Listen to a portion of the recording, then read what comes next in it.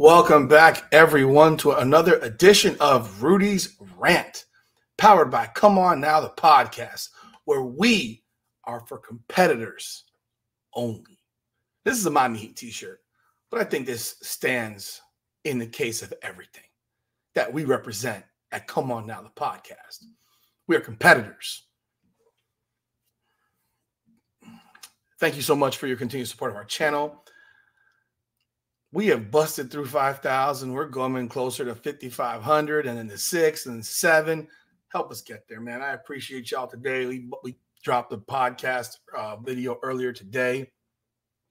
We thank you for your viewership of that video and this one as well, because it's going to be in the same demographic of content. Because what are we talking about now? We're talking about ticket prices. Ticket prices.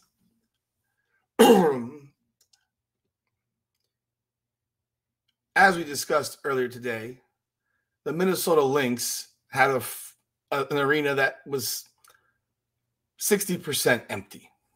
Now, I learned this today when I was doing this little research experiment to find out about ticket prices. And I learned that the Minnesota Lynx flat out curtained off their entire upper deck.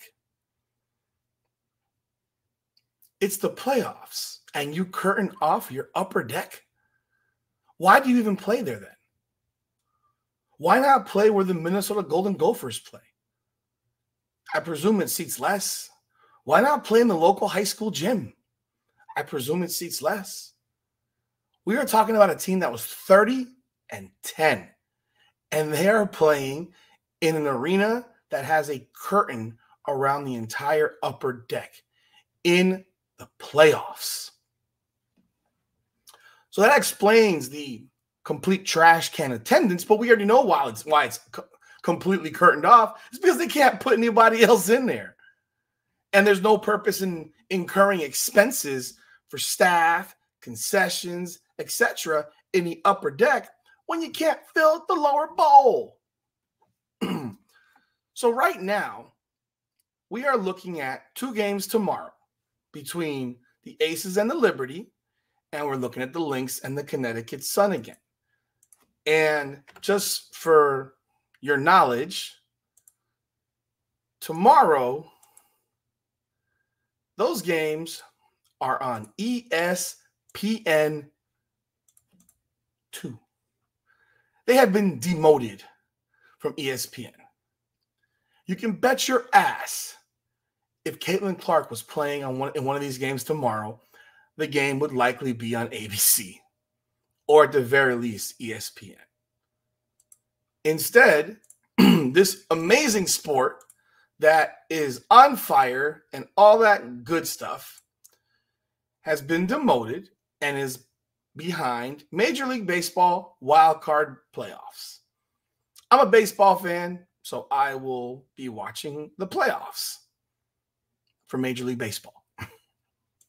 Even though the Yankees won't play until later this week, I think it's probably Friday or Saturday. You have at 2:30 Detroit versus Houston on ABC, 4 o'clock Kansas City, Baltimore on ESPN2, 5:30 the Mets versus Milwaukee on ESPN, and at 8:30 Atlanta at San Diego on ESPN. So while Major League Baseball, which many people think is a dead sport, is on ESPN at night, the WNBA semifinals are on ESPN2. Let that marinate for a second. Why do you think that is? It's because they know that no one's going to watch the games. I'm really curious to see what the TV ratings will be tomorrow night on ESPN2. We still don't know what the ratings were for yesterday. We know what the attendance was. A 60% empty building in one arena, and in another arena where there was a good almost 4,000 empty seats, or I'm sorry, unsold tickets, because we have to understand what this is. These are unsold tickets. The Barclays seats over almost 18,000. They just got in over 14. I got people on these boards saying that they sold out. No, they did not sell out. They did not sell out. Because if you know you're going to sell 18,000 seats, you're not closing off sections. And I don't think they closed off any sections in the Barclays Center. But I don't want to hear it. They did not sell out. And the reality is, and as I said earlier today, ticket sales are ticket sales. People in seats are people in seats. The way these teams now count this stuff is based on ticket sales, which makes sense because the ticket is sold. Who cares who shows up? Well, you should care if you have home court and you want to have people in seats to cheer you on. But again, ticket sales are what determine the number. Back in the day, you could sell out a game and they would tell you exactly how many people showed up. All the time. You'd always know. That's what they would be reported as people who went through the turnstile. But speaking of tickets, going into the Connecticut series, Indiana, with the 2 games being played at Connecticut, the entry price on Vivid and StubHub, the entry price, that means the cheapest ticket to get into the building, at least based on what I've seen, what I reviewed. In game 1 was $133.65. This was before the series began. Game 1 was $133.65. That was the get-in price to sit in the upper deck. And remember, that's a small arena, seats like less than 10,000. Again, real great marketing that you're going to play in a small arena rather than I mean, what city is the Connecticut Sun in? It's Uncasville, Montville, Connecticut. Where is that? Where is that specifically? Because I'm looking at where the nearest city is. It's funny to me that this, I mean, my gosh. It's wild to me that they play this over here rather than in Hartford. I don't know. Because I'm pretty sure the Hartford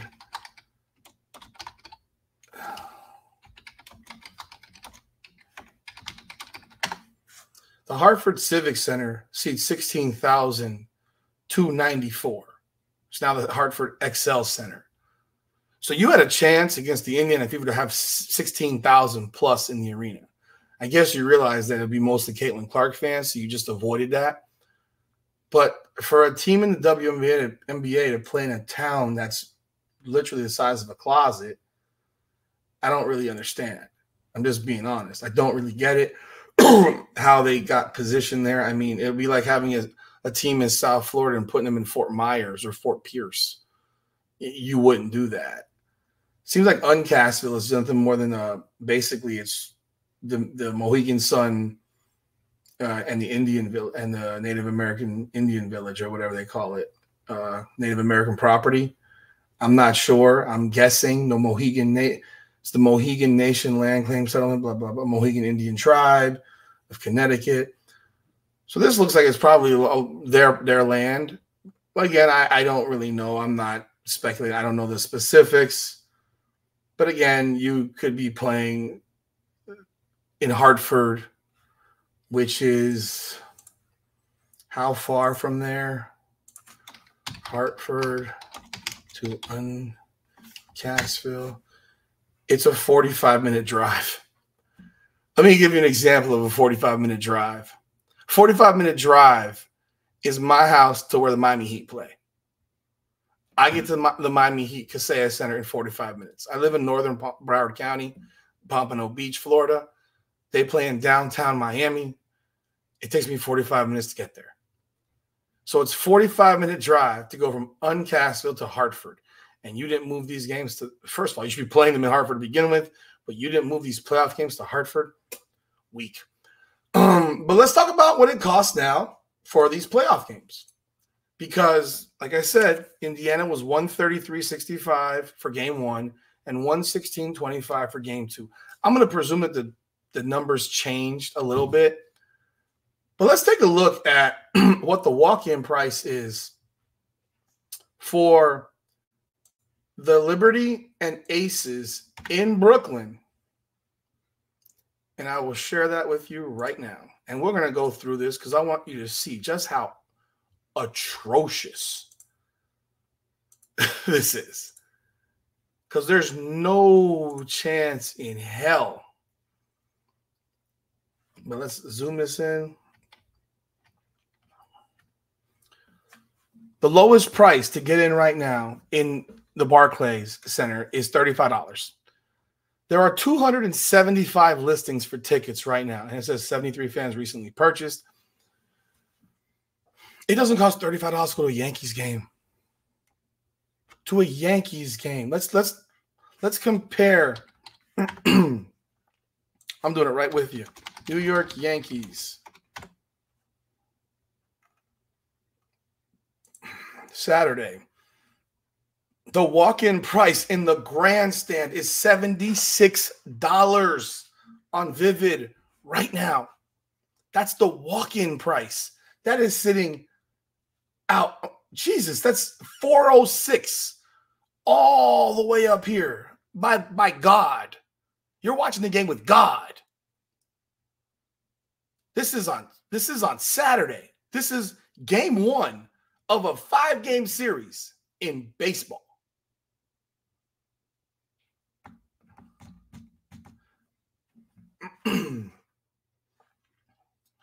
Let's take a look at what it costs to sit here. Oh my God. $2,838 for a box seat or lower level. Let's look at here, 115. $479. Over here, look at these prices. You see these prices? Go up here, 200. Like, look at 227 is, I mean, God. I want you to see that because I want you to truly understand how utterly embarrassing this is. That game 2 of the WNBA semis. So this is a divisional playoff game. Game 1 that the walk-in price is $76 in the same damn city that this game right here is being played. Well, it's in the Bronx. This is in Brooklyn. $35. $35. Now let's go look at real tickets. So if you want to sit lower level, sideline, baseline, corner, the cheapest ticket to sit lower level is $73. That's section 31 right here. $73 is the walk-in for a playoff game against the team that beat you in the championship last year. Okay, let's go look at the lower level baseline.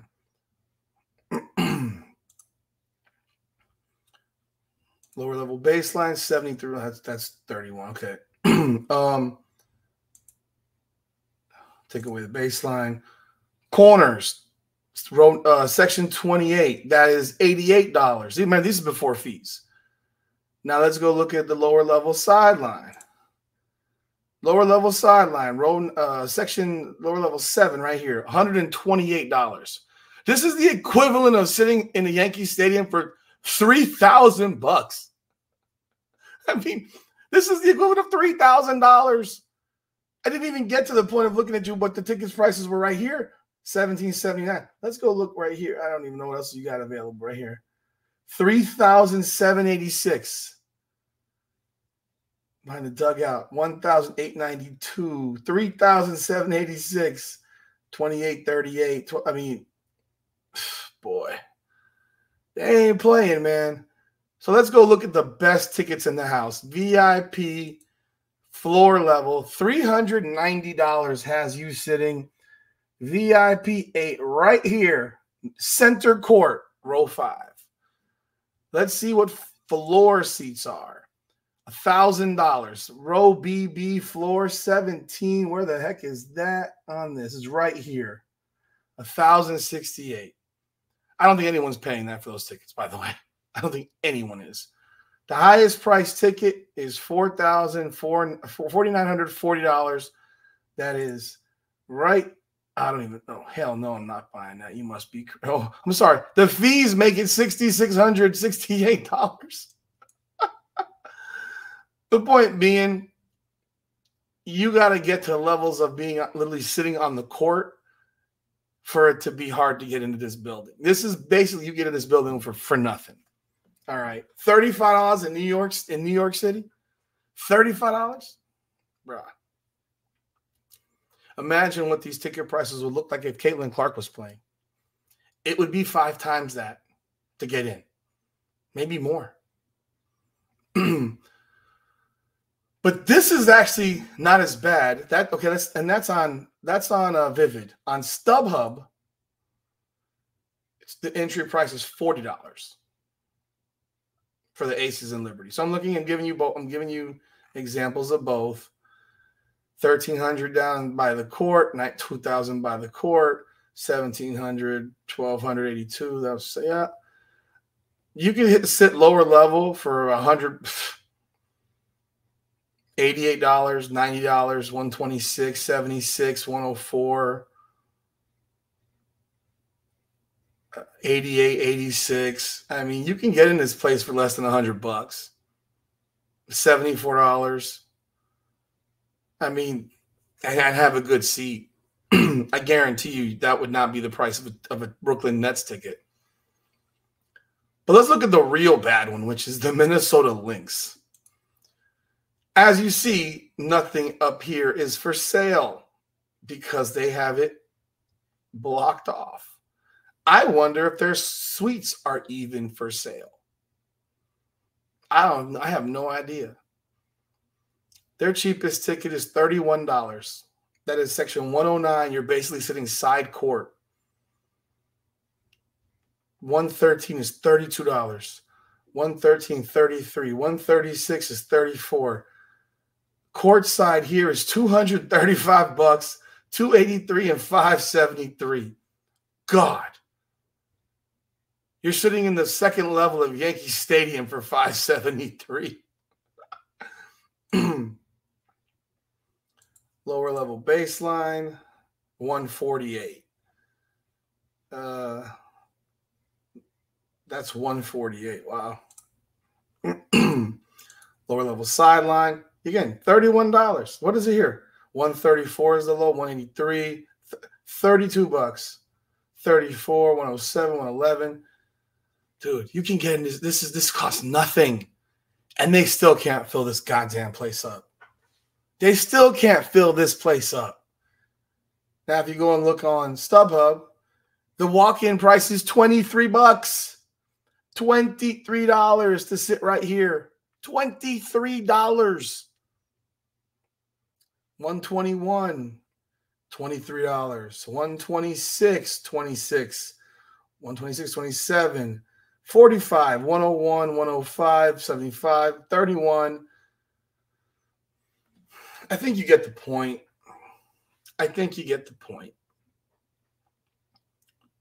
Caitlin Clark's tickets would be going for $133.65 to walk in the door on game one. That is to sit. Remember, that's to sit in the upper deck. It's not to sit in the lower level. So you have a team that these teams can't command. Like I said, they can't draw flies. They cannot draw flies. And it's flies to, you know what? They can't draw. Nobody cares. Nobody's interested. ESPN just told them to their faces that nobody cares because ESPN decided we're going to put baseball, divisional playoff. I'm sorry, wild card. Not the divisional playoff. The Yankees are the divisional on Saturday. This is the wild card. Wild card baseball. And it's game one, not game two. It's game one. They're gonna put wild card baseball game one on ESPN and put these two games on ESPN2. If you think that doesn't tell you something, you're dreaming. There's a reason there's an ESPN. There's a reason there's an ESPN2. There's an reason there's an ACC network, an SEC network, an ESPN Classic, ESPN News, ESPN, whatever the hell else they got going on. I've lost track. ESPN Plus, ESPN 3. Heck, if this was last year, it might be on ESPN 3. Might be on the internet only. But you're talking about game 2 of the playoffs in the semifinals. And it costs $35 to walk in to a game in New York City. In New York City. It costs more to go from the airport to a hotel in New York City than it will cost you to go to a game. You go to the Liberty Aces game tomorrow night. It would cost you more for a dinner than it will cost you to go to the Aces and Liberty game tomorrow night. Not even a great dinner. I mean, not even a great dinner. Not even a top shelf restaurant. You're talking a mid-level. You go 2 people to do a dinner shoot at a Texas Day Brazil, which is basically all you can eat buffet, and it'll run you $55 a person plus soda and dessert, and then going for $150, maybe more if you drink some. It'll cost you $75, $80, $90 to walk into the Barclays with 2 people. Add the concessions, you're at $150, I guess. This is pathetic. And the WNBA is going to lie to your face and tell you they didn't need Caitlin Clark here. It didn't matter.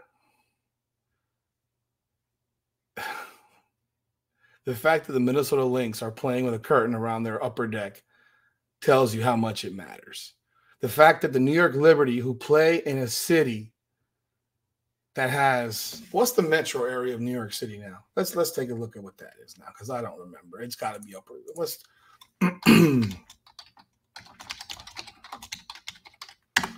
Metro New York City population. The metropolitan area of New York is 23.6 million people. People that don't know, metropolitan New York includes Jersey City, parts of Jersey, parts of Connecticut, parts of Pennsylvania. Let's just go look at that New York City population. 8.336 million people. I don't know if that includes Long Island or not,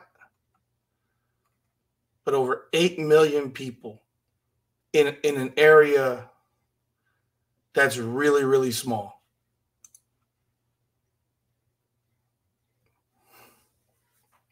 Let's go take a look at what the population of Indianapolis. The population of Indianapolis is 880,621. The Indianapolis Metro is 2.11104 million. So I want you to take that into consideration, that you have 23.6 million people in the metro area to 2.11104 million people and 880,000 in the actual city. And yet the Indiana Fever put in 17,000 a game to see Caitlin Clark. And the New York Liberty could not sell out their building unless Caitlin Clark or Angel Reese were there in the building. But WNBA will keep on telling you that this sport is thriving, rising, amazing, all that good stuff. They're lying to you. They've been lying to you, and they're going to keep lying to you. It's like you tell yourself the lie enough times to the point where you believe the lie. I don't believe the lie because I know it's a lie. Because I know what my eyes see. I know that I'm watching bad basketball with a curtain around the upper deck. I know what I'm watching. I know what I'm seeing. And the data's in my face. The WNBA doesn't like data. They only like the data when it includes Caitlin Clark, because they take the Caitlin Clark attendance out of it. their attendance is less than it was last year. So they can keep telling their lies. I'm curious to see what the ratings will be. Let's see if the ratings have come out yet. I'm pretty sure they haven't because I did talk to my boy Ben Daniel about the ratings, and he says it should come out tomorrow at like 5 o'clock. Still nothing. Nothing.